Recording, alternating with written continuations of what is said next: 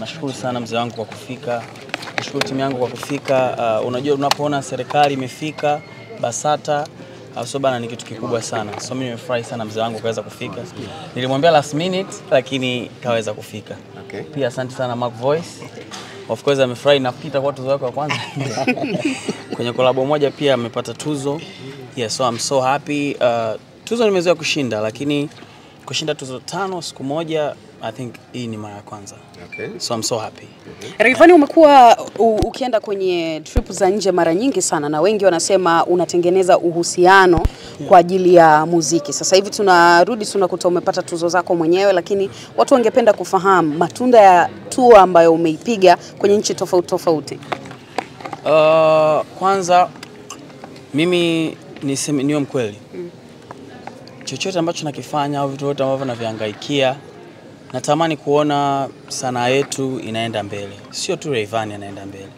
Ndio maana kila siku sichoki kuzunguka sehemu tofauti kufanya kazi na watu tofauti. Na sijaanza leo.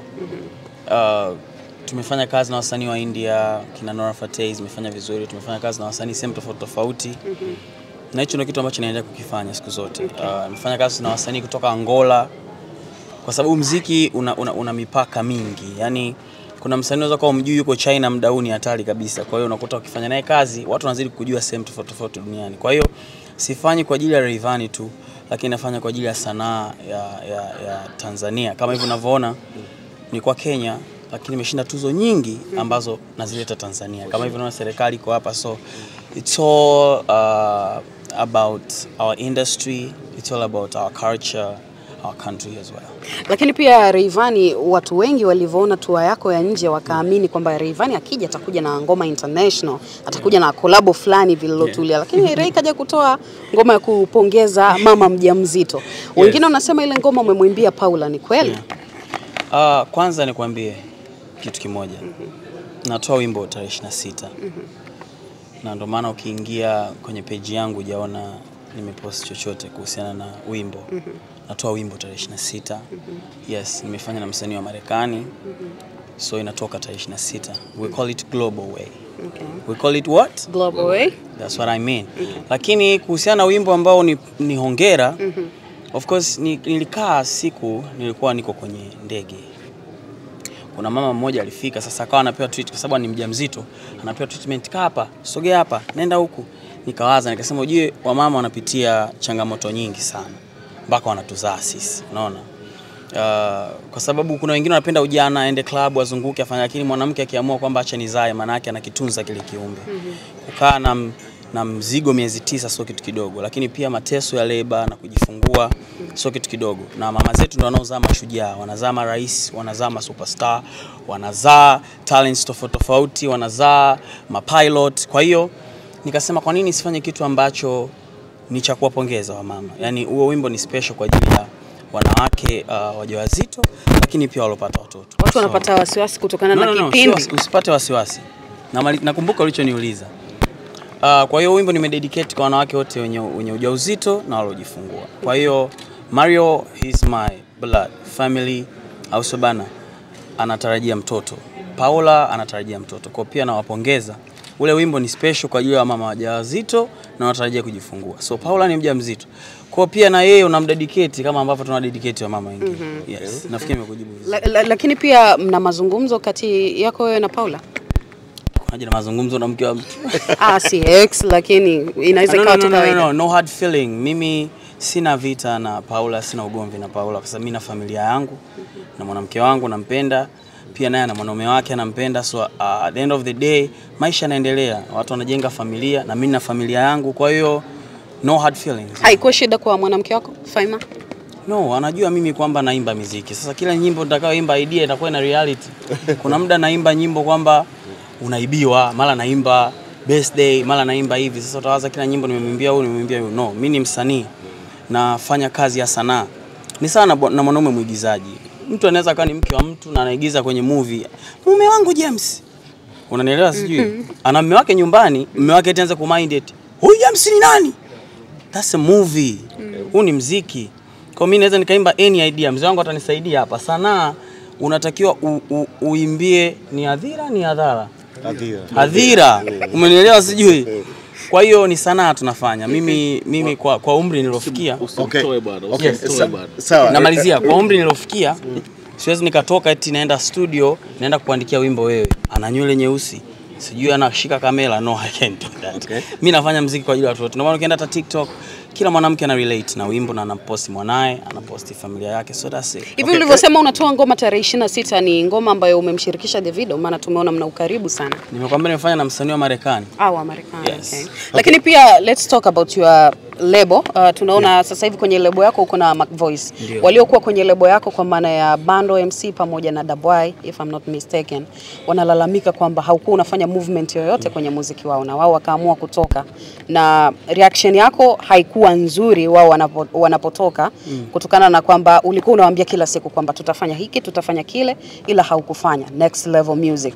Na wanasema Bando MC pamoja na Dabwai. Naitwa Dabwai. Jamani nyinyi waandishi wa habari. Next level tuna wasanii wangapi? Mara ya kwanza alikuwa kwako. Tuko wengi, naomba niulize. Tuna wasanii wangapi next level? I think Mac Voice. Nani mwingine? Huyo ndo mmemtambulisha rasmi. Nani mwingine? Bando anasema alikuwa next level. No, yeye anasema. Lakini sasa hii ni next level ina msanii wangu huyo hapa. Sijatambulisha msanii mpya. Soon nitatambulisha msanii. Hakuwa msanii wako before? No, ni wadogo zangu ambao nawajua. Na of course wanafanya kazi nzuri na hata kazi yao wametoa ni nzuri. Mimi nafikiri tu wapambane na watumie njia iliyokuwa positive kuweza kufanya muziki wao kwa sababu wana vipaji na Watanzania wako tayari kumpokea mtu yoyote. Unajua wengi wanashaurianaga kwamba ukimtukana mtu fulani, ukimsema vibaya mtu fulani watu watakuzingatia, lakini that's not true. Ukifanya kazi nzuri watu wataiona. Kwa ni wadogo zangu, of course nawapenda, lakini wafanye kazi nzuri, waende kujituma, ila next level hatujawahi kuwasign. Na kurudisha kwenye tuzo kidogo. Rayvanny ni msanii gani ambaye pia amekupongeza baada ya kuchukua tuzo? Yaani mtu wa kwanza kabisa star bongo. Wengi. Wengi ziliingia kwa pamoja yani. Kwa hiyo siwezi kusema nani alianza nani alifuata, lakini ni wengi. Sasa mimi naongea na wasanii wengi. Yes. Anything labda kwa Harmonize. By the way pia naye ameshinda tuzo. Ungependa kumwambia nini? Harmonize nampongeza na nawapongeza watu walioshinda, sio Harmonize tu, wote walioshinda kwa sababu tunaitangaza nchi yetu. Yes, nawapongeza watu wote walioshinda. Mimi alikuja na tuzo yako. Mbebea labda. Zangu nyingi kiongozi, si ndazibebaje. Yaani zangu mwenyewe zimeniteza kubeba, lakini hapo Kenya ni dakika 30 tu, nusu saa moja imefika. Nafikiri wale wanaorganize wenyewe jinsi ya kuzifikisha. Kwa unaweza kabeba tuzo ya mtu ukaivunja, sababu niko na tuzo nyingi. Ningeweza kuvunja tuzo ya watu, lakini nimeongea na Harmonize, of course alinipigia na tumeongea. Sasa mimi na Harmonize tunaongea sana. Alinipigia tukaongea, nafikiri tuzo yake itamfikia. Imekuwa rahisi kiasi gani kwako kwa msanii kutoka Tanzania kupata tuzo nje ya nchi, tuzo 5? Hatuje kuona kitu kama hiki. Imekuwa rahisi kiasi gani? Labda pengine mtu anaweza kusema ilikuwa rahisi, labda hizo tuzo za mchongo na nini. Comment zimekuwa nyingi sana kwenye mitandao ya kijamii. Ungependa kuizungumziaje kuhusiana na hii situation? Hamna kazi rahisi. Kupata tuzo ni kazi sana. Unabidi ufanye kazi sana. Kila nilichoshinda wewe kafuatilie ni kwa namna gani ambavyo tunajituma mpaka mimi silali mzee wangu. Mimi nazunguka kila siku. Wewe unajua naruka na ndege masaa 16, 13, 7, 8. Wengine wamelala nyumbani, mimi nahangaika sana. Nafanya kazi sana. Of course ukiangalia reaction ya kazi zangu ninazofanya, unaweza kaona mwenyewe kwamba okay, huyu jamaa ana deserve na sio rahisi. Usiseme ni rahisi, ni kazi sana kushinda tuzo. Sawa, Rayvanny hongera. Mimi na moja ningependa kujua kwako. Kwenye iftari pale Ikulu tuliona Diamond na Harmonize wakipeana mikono. Of course mtandaoni watu waliopongeza sana kwa kile ambacho amekifanya. Lakini pia wewe uliposti ukimtakia heri ya kuzaliwa Harmonize na ukaandika caption nzuri sana pia ukipongeza kile ambacho umekiona. Lakini baada hapo tunaona mtandaoni ameendelea mengi watu kuzungumza, wengine wakienda mbali wakisema kwamba ile pale ilikuwa ni siku ile tu kama show off kwa watu huku nje, lakini wale wawili hawakumaanisha kile ambacho tumekiona. Unawajua, umeishi nao muda mrefu wote wawili, Simba na Harmonize. Unalizungumzaje hili? Pengine ni kweli ilikuwa ni show off tu, lakini kwenye mioyo hawajamaanisha kile ambacho tumekiona pale. Kiukweli kuingia kwenye moyo siwezi, lakini nitajibu kwa ninavyojua. Na ndio maana nilipost kwenye birthday ya Harmonize. Nafikiri mimi ni mtu ambaye huwa napenda sana kuweka amani, pasiwe na ugomvi, pasiwe na vita. Kama ambavyo mimi nimetoka Wasafi, changamoto zilikuwa ni nyingi, lakini at the end of the day tumeweza kuitunza amani. na maisha mengine yanaendelea. Kwa sababu mtu mwingine anajua bana zikishatokaga hela unanuna vita, mimi natoaje mahela yote hayo, lakini at the end of the day tunafanya kazi, tunafanya biashara na familia inabidi iendelee kuwepo. Same thing nikawa namwambia Harmonize, ni kitu ambacho Diamond pia alikiona pia, kwa sababu mimi nilikuwa na kila sababu ya kusema tunaweza tukagombana, umeona, lakini tuliweza kuitunza amani. Kwa hiyo nikamwambia pia sidhani kama kuna faida yoyote ya kuendelea kugombana.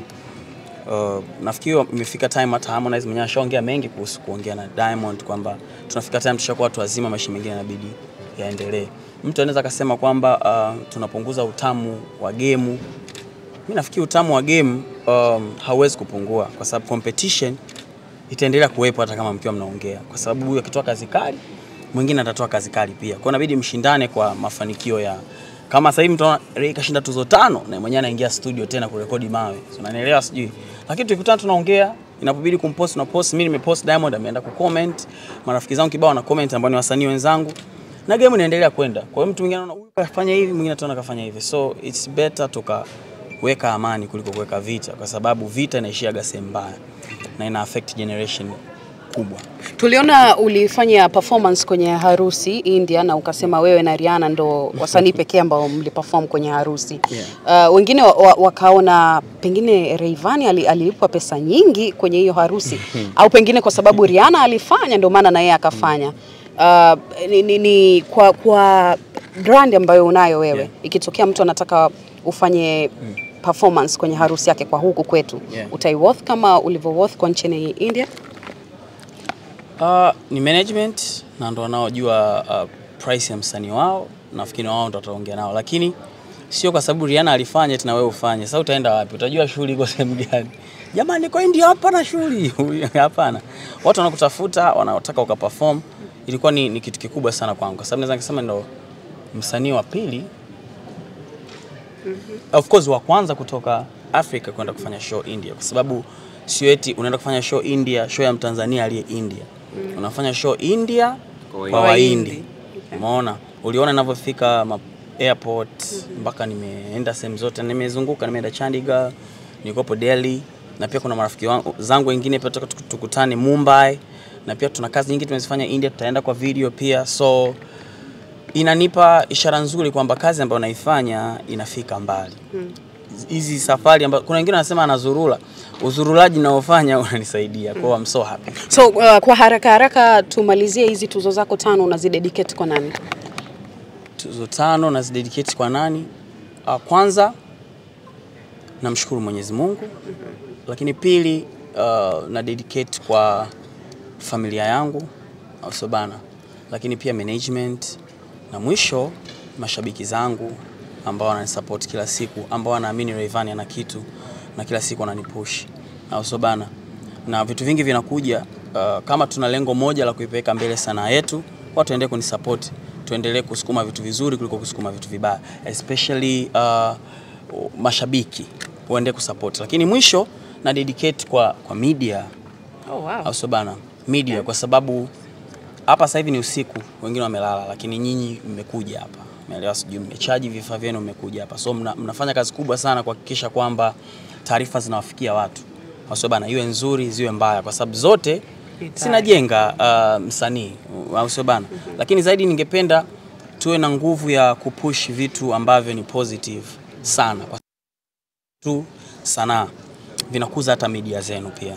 Mimi nikiwa na show O2 sasa hivi nitasema nataka coverage ya Tanzania.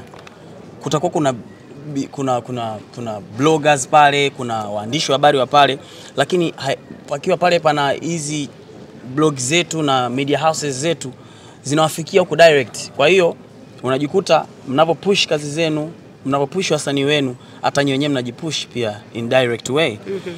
Msanii kama labda Diamond ana show Madison Square Garden, atasema twende Samisago, twende labda Rick Media, au twende any media ambao inafanya kazi, au sio bana? Labda Manara TV, mmeenda, unashangana nyinyi wenyewe mnaenda global pamoja na wasanii wenu. Lakini nyinyi mkiwa mnapost tu kashusha nguo, kaachwa, msanii kafilisika, vitu vibaya, mnaamini ndio vinapata waangaliaji wengi. Kweli mnapata waangaliaji wengi, lakini mnajiua nyinyi wenyewe, mmekalia kuti mnalikata wenyewe. Sisi na nyinyi ndugu waandishi wa habari tunanasa wote. Kwa hiyo it's better to push vitu positive. Rayvanny kashinda tuzo. Posti. Rayvanny kaenda sijui kama msanii wa kwanza kuperform kwenye MTV. Posti. Rayvanny kafanya hivi, sio mimi tu.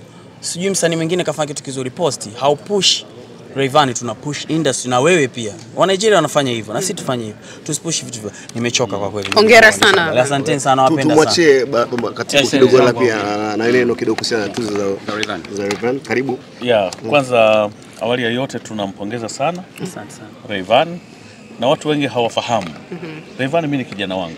Kabisa. Nilipoingia kazini tarehe 12 mwezi wa 7 2022, kazi ya kwanza nilikabidhiwa na mheshimiwa waziri wakati huo ni kusolve case ya Diamond na Rayvanny. Hiyo ndio ilikuwa kazi yangu ya kwanza BASATA. Kwa hiyo lazima nikumbuke.